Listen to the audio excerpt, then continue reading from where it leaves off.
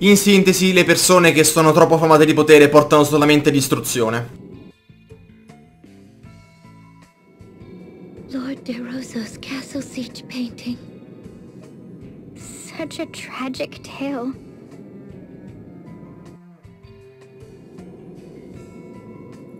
Vi fa riflettere un po', vero, sull'ortodossia? A me leggermente. Comunque, in sintesi, gli invasati che hanno preso il potere si sono ubriacati di quest'ultimo e dicono: ah, giusto, noi siamo più potenti di voi, vi schiacciamo, boom, e li hanno uccisi tutti quanti. È una cosa bruttissima che per me è successa anche nella vita reale. Questo gioco fa molti riferimenti ad alcune cose. Alcune cose non posso dirle perché sarebbero politiche. Io non voglio parlare di politica nei miei video, a parte che non ci capisco assolutamente niente di politica, ma non è quello la cosa principale. Ok, cosa fanno i guanti nanici? Se non erro aumentano... Devo azzeccarci. La destrezza. Aumentano la destrezza di 20. In questo castello troverete un casino. Un casino intendo tanto. Un casino di roba che aumenta tante statistiche. Abbiamo trovato i guanti nanici. Abbiamo trovato i calzari di Hermes. Attualmente non servono a nessuno ovviamente, però. Ok. Ok, perfetto, si può andare avanti. Via. Allora, qui c'è un'altra cosa. Mi sa che qua si va avanti. Mi sembra di... Sì, ok, quindi esploriamo un attimo, che qua c'è un tesoro che devo prendere. Lo so, questa parte è piena di storia e avete visto solamente 3 battaglie, 3-4 battaglie ipercubitiere. Però, ripeto, attualmente mi conviene fare solamente la storia, altrimenti questo video durerebbe troppo tempo, dovrei dividerlo a metà, cosa che non voglio fare. Ipercubitiere aumenta di 20 punti d'attacco. Quindi, se volete qualcuno con molto attacco, ad esempio qualunque persona, adesso io non lo so, metto lei, anche se lei non attacca, però almeno è più potente così. Avete ipercubitiere, più forte di cubitiere del potere, quindi volendo potete potete appunto usarlo. Nessuno ve lo vieta ovviamente. Qua ovviamente ci sono un simpoli vampirici. Indovinate un po' cosa faremo dopo, insomma.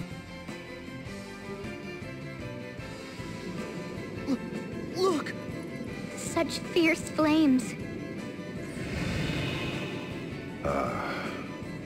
Though I wish not to remember that day, it is indelibly etched upon my mind.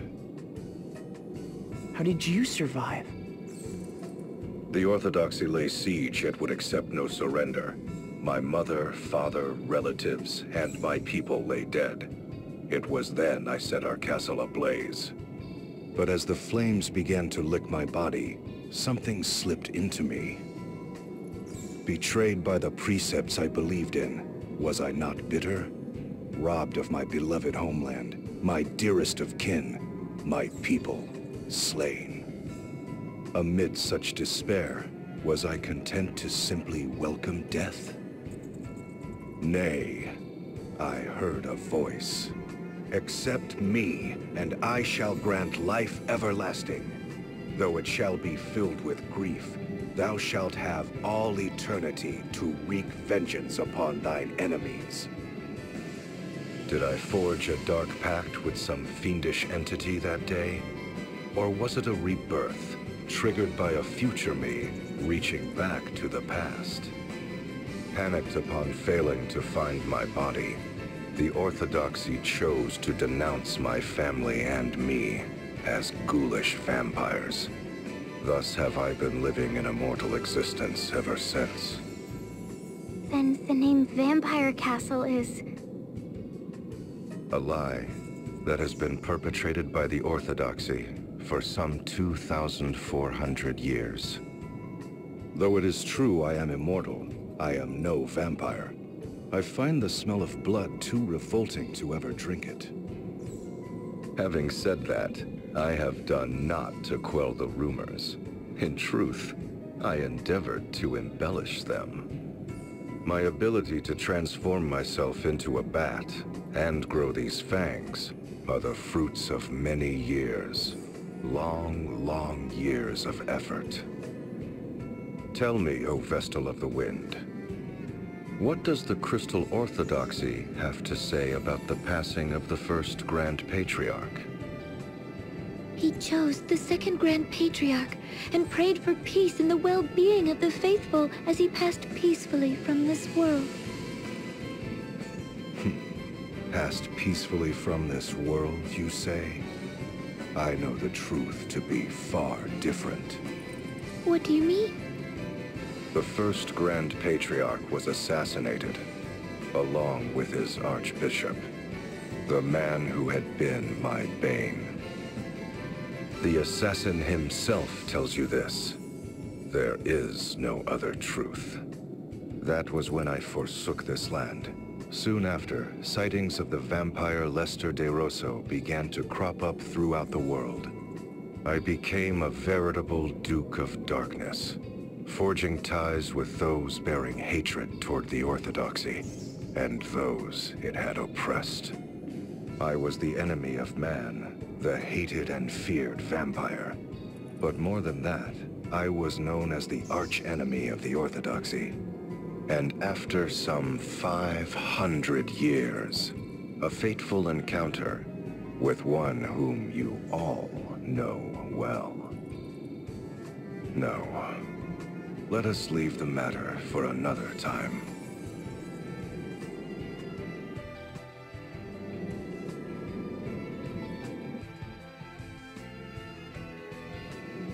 The portrait depicting Lord DeRosso's immortality. He was granted everlasting life. He can't ever die.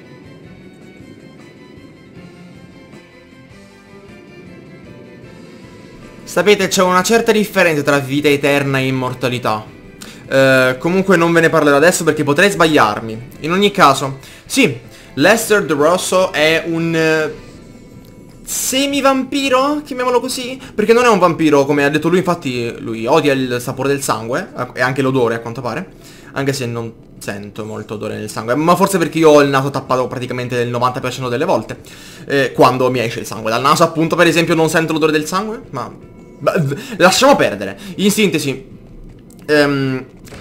DeRosso è un assassino. Armille magiche? Armille? Cosa diamine è? Armille aumenta la mente di molto. Di 20 probabilmente, sì. Tutti questi oggetti, come ho già detto, aumentano di 20 alcune statistiche. Probabilmente sono alcuni oggetti che non si possono neanche comprare. E se si possono comprare, buon per voi, perché io non so dove si comprano. Almeno non mi sono informato su questa cosa. Attualmente, intendo. Allora, stiamo facendo un giro bello lungo, ma voglio prendere tutto. Ah, ok, ho mancato un tesoro. E quindi torniamo indietro. Ho delle mie teorie su chi sia l'entità oscura, probabile entità oscura, che ha dato vita eterna a... Ah, perfetto, anche questo mi serve tanto. A vita eterna appunto a DeRosso. Ma non serve adesso parlarne perché non serve. Dunque, cosa fa quel coso là? È utilissimo per Agnes, come si chiama? Quel tiara. Cosa fa la tiara di Lamia? Aumenta, cioè rende il portatore immune a malia ed è più forte, aumenta la difesa, aumenta l'attacco magico, aumenta la difesa magica. E dato che mi serve più difesa che attacco, la tiara di Lamia è l'ideale per i vostri healer, in sintesi. Potrebbe andare bene anche su Edia, ma Edia eventualmente può attaccare, nessuno glielo vieta. Invece no, Agnes non attacca mai, è solo supporter. Conviene darlo a lei, almeno secondo il mio modesto parere, conviene darlo a lei.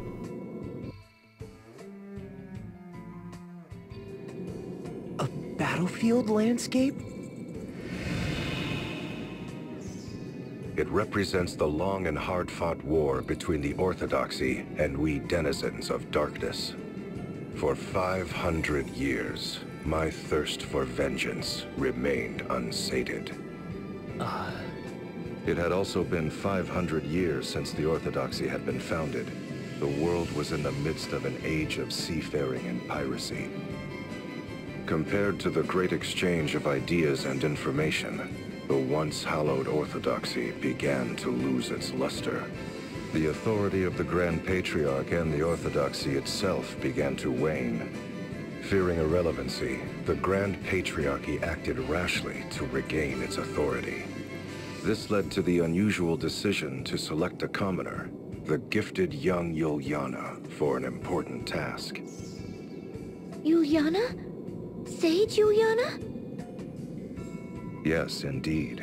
At age 20, the young Juliana became High Inquisitor of the Crystal Orthodoxy. It's hard to believe he ever was young. It was no laughing matter, for there was no one more skilled at rooting out enemies of the faith than he. The shadowy ones, those who had been working against the Orthodoxy, were crushed by the host he led. In the several decades that saw him age, I cannot count the number of times we have crossed swords, he and I. In the great battle waged on the Karka Plain, the might of our clashing forces rent the very earth into a vast rift. You mean the rift under Ison Bridge? In the battle at the foot of Mount Fragmentum, our armies smote the mountain to its very roots. So that's how that ravine was created. And in the battle fought on the Harina Plain, the once fertile earth was reduced to desolation. The loss of that fertile plain is believed to have ushered in the downfall of the Harina dynasty. To think any sort of battle could change the face of the earth so. We fought our final battle 1800 years ago on the Norende Heights in the land of Kaldisla. The Norende Heights? That's where the Great Chasm opened up! In the end, Juliana, High Inquisitor of the Crystal Orthodoxy, utterly defeated me. Lord DeRosso, leader of the Shadows. You were defeated? But you're here with us today. Yes, well, there was more to that final battle than meets the eye. You see, I ceded the glory of victory to young Juliana that day. I say young in my reckoning, for he was already 100 then. Juliana returned triumphantly to Eternia with what he claimed to be my remains. What he brought them was not human. And when the Templar attacked the head temple 15 years past, it is said they found my tomb deep underground. Ever dreading the darkness and my return, the Orthodoxy kept those duplicitous remains under arcane seal for over 1,000 years. 'Tis a tale replete with irony, is it not?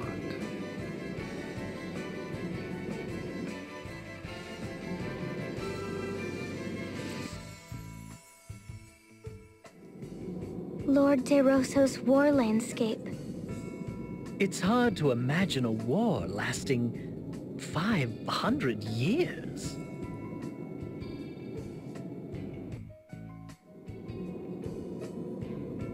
Dunque, Juliana è praticamente vecchio meno di DeRosso a quanto pare, ed è abbastanza strana la cosa, considerando che Juliana io lo considero uno dei più vecchi di tutti quanti. Dovrebbe comunque avere circa 2000 anni. Ah, giusto, tenete bene stretti dei megalisir, che dopo vi spiegherò alcune cose sui megalisir stessi. Adesso però non serve spiegarlo, intendo. Ok, ci sono 0 tesori, quindi posso sbrigarmi subito, perché non so questo video quando sta durando, ma sono deciso a uploadare tutto quanto insieme. Via. That is Sage Juliana. Yes, indeed. No one would mistake such a man for young now. Having put down the blood-sucking Lord DeRosso, bane of the Crystal Orthodoxy, he became the first ever commoner to become an archbishop. Perhaps it was a small honor they threw his way, for he was already 101 years old and would not long count among the living. That makes it sound despicable. Agreed. The truth is, however, that was when Juliana's plot was at its most clever. The Sage's plot? What was he plotting?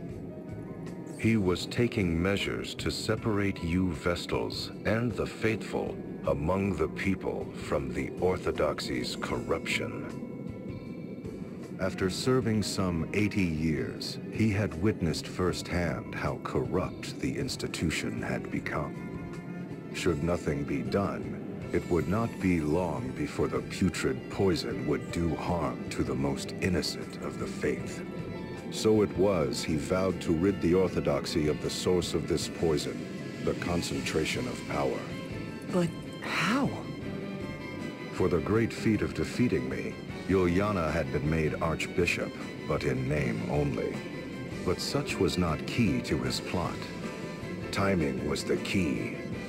The proper time to separate the Vestals and the faithful from the Orthodoxy. And just what timing would that be?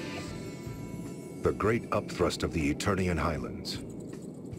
At the time, the Highlands were not so formidable as they are today. But a colossal movement of earth and rock thrust the Highlands to lofty heights, thereby isolating Eternia from the world. Hold on a moment. He was waiting for the Earth to move? How could he have known when such an event would take place? I shall tell you in time. For now I will say this. Juliana bided his time till the Orthodoxy was cut off from the world. And at last, it happened. The Highlands ringing Eternia did thrust up to about half its height today. The Orthodoxy-ruled Eternia now found itself completely isolated, for this was an age preceding the airship. And while the Earth Crystal remained in their keep, control of the crystals of fire, water, and wind was returned to their respective temples. This, what you believe to be the true form of crystalism, is the fruit of Juliana's efforts. That was the sage's doing? I won't ever call him a miserable old lech again. Sage.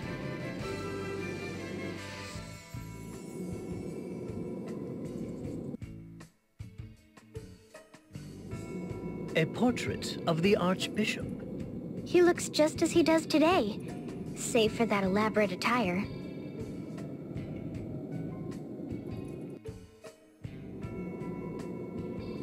Bene, quindi non solo Juliana è un vecchio decrepito bavoso, tra virgolette, ma è anche colui che ha dato inizio all'attuale fede del cristallismo. Ok, abbiamo finito. Vi spiego. Lì c'è una certa cosa da fare, ovviamente come avete potuto ben intuire, c'è un certo... eccolo là, DeRosso è là dietro. Prima però dobbiamo vedere l'ultimo quadro e poi c'è il punto di salvataggio, quindi staccherò la parte. What is that glowing jewel-like object? I could swear I've seen something like that before. I believe you have seen a similar sight countless times. It is known as an asterisk. An asterisk? As in those objects we possess? Yes, indeed. The second stage in Juliana's plot against the Orthodoxy's authority was to deprive them of the power to grant vocations. Grant vocations?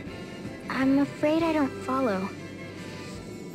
Before Juliana intervened, special approval was required to change vocations within the Crystal Orthodoxy. In this way, the institution grew rich through fat profits they called alms. Oh, so the Orthodoxy cornered the job market and the fees to participate therein. In layman's terms, yes.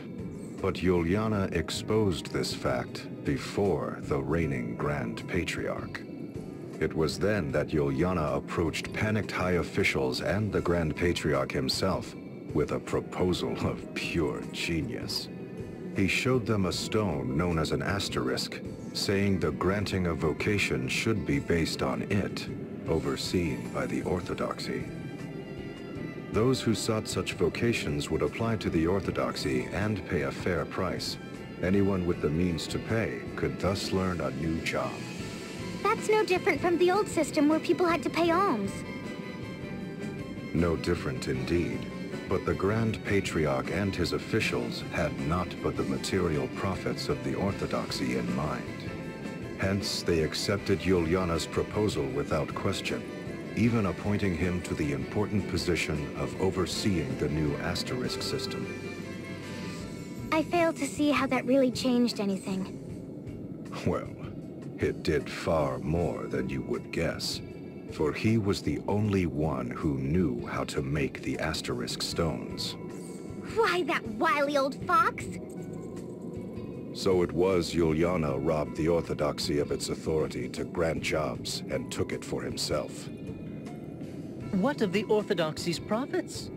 Wouldn't they demand Juliana transfer the proceeds to their coffers? Juliana was long gone. Abandoning the seat of Archbishop, he fled with his knowledge of the asterisk craft. He also took arms and armor the Orthodoxy had seized from around the world, items of such power that their use was forbidden. He took them all and sealed them away in a hidden location. They now lie secreted away against the day the Orthodoxy's tyranny or some other impending doom threatens the people. He then hid himself in Juliana Woods until those who knew him reached the end of their natural lives.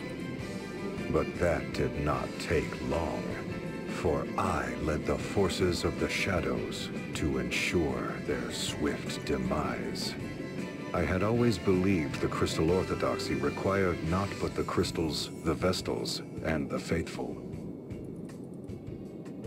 With the institution free of corruption, I returned to my homeland of Eternia after a 700-year absence. Where my family's castle once stood, I built a fortress of ice from whence I have been watching over the Orthodoxy's head temple. Meanwhile, Juliana retired to that land to tend to the Vestals, but you know of that better than I. Say Juliana.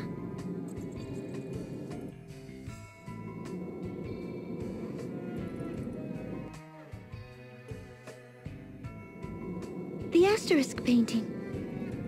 Say Juliana created asterisks to chip away at the Crystal Orthodoxy's authority.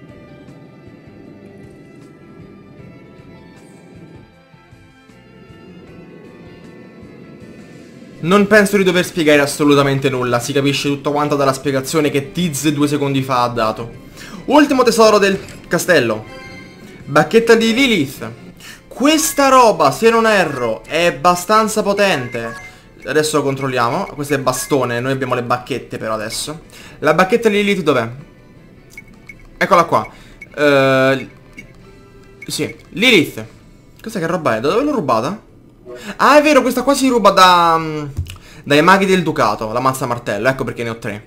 Comunque, la bacchetta di Lilith lancia Aspir su un bersaglio. Se utilizzata attiva l'effetto Aspir. Aspir assorbe i punti magia, se non erro il 10% dei punti magia all'avversario. Ad esempio, se noi infliggiamo 100 di danno, loro ci danno 10 punti magia indietro. Con attacchi magici penso, non ne ho idea. Adesso controlliamo Aspir com'è. Aspir qualunque, va bene. Aspir assorbe punti magia dal bersaglio. Se lo utilizzato ok. Perfetto. In sintesi anche con le magie dovrebbe funzionare. Comunque attualmente non ho nient'altro da dire. È finita la parte. E quindi nella prossima parte di Bravely Default andremo a parlare con Lester DeRosso. E quello è il dipinto degli asterischi. Si vede leggermente meglio da qua. Quindi alla prossima. È un video abbastanza lungo, lo so, è molta storia, ma fidatevi che ne vale la pena per capire tutto quello che succederà dopo. Alla prossima.